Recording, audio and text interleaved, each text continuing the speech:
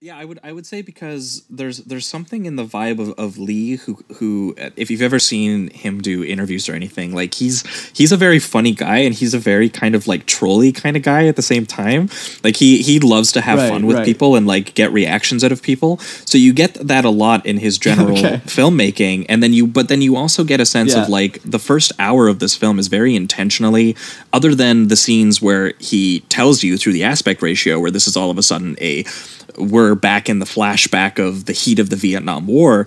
Like, it's a very chill kind of hangout film with these guys. You're just having a good time hanging Yeah. out with these older guys who clearly have these past pains that, you know, they're sort of emotionally picking at the wounds of as they talk to each other and as they relitigate, you know, sort of like the imperial conflict itself and their feelings towards it and their feelings towards the violence. I mean, Lee himself will like cut in like literal war crime footage of like real death that you see sometimes in this film, to like Right. sort of the same way that like Marty and Wolf of Wall Street, there's a one point like where they're all having a good time talking to the camera, and then one guy says, "Oh yeah," and then that guy killed himself, and it's a cut to like the crime scene footage of him having like slit his wrists in the bathtub. Like, he definitely wants to get like a bit of a shock jolt out of you with that, Where which it's makes like, that transition there's fun to be had here with the boys, but it's not quite like there's still an inescapable past that brought them together anyway. but there's still a very like real material carnage of like the actual history of the Vietnam War, the things that obviously, you know, they are dealing with feelings of, look, in our own history. I mean, it opens on like Muhammad Ali obviously giving his argument for you know, like, why would he go and kill Vietnamese people? Like, they've never been racist to him, they've never killed his brothers and sisters, so, you know, things like that. So like, they're dealing with feelings of, we in the US aren't treated very well. They even bring up some like actual very real stats, like the idea that 30% of the troops that got sent to Vietnam were black, despite them only actually representing 10% of the population at the time. Right. Yeah. Yeah. So like they bring up It's like, things, obviously there was an advantage being taken of, you know.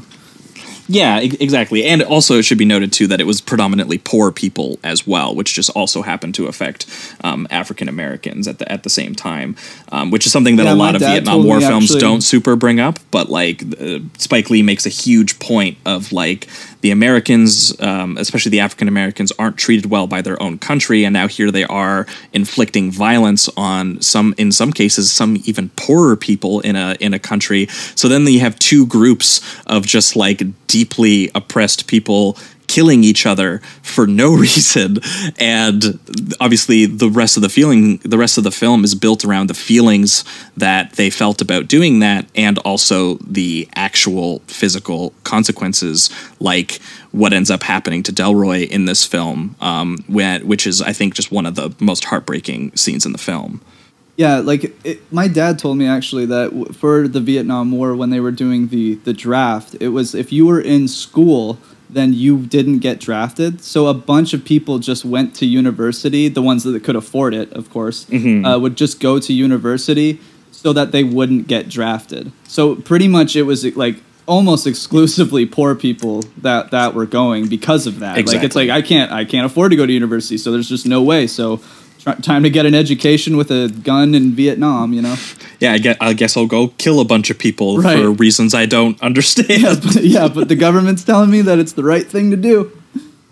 Yeah. So like the movie definitely is wrestling with all of those feelings, and I think what's so cool is just the way that Spike Lee also puts that into like a real deal genre movie. Like when he breaks into that second half, after he spends the time doing the widescreen hangout drama, and then he does some of the flashback action adventure stuff in the 16 millimeter aspect ratio there as well. But then the film actually, at a certain point, there's a big aspect ratio that opens up around the middle of the film where it goes full screen for when they actually enter the jungle. And when they enter the jungle looking for the gold, most of the film sticks with us in that timeline, and it does become just a full out Spike Lee's variation on a Vietnam version of The Treasure of Sierra. Like, that's literally just all it becomes. It's literally these guys start going insane. There ends up being these sort of like plot developments, like the bomb squad of people doing nonprofit work in Vietnam get involved. Then there's actually these Vietnamese people. It's unclear exactly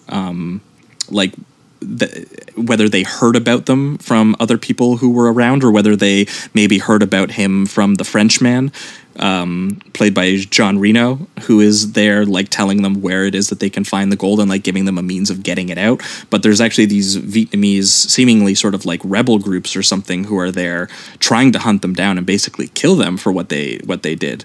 And the thing that Lee does that's so genius is that he actually shows you a lot of, you know, what happened to the poor Vietnamese people as well, so that you can imagine an entire other movie of these Vietnamese people with the guns who are trying to kill these guys, and you'd be like, they're doing it for the same reasons. And and when that guy tells him, when he's looking at Delroy and he's having him literally dig his own grave, being like, where's that gold?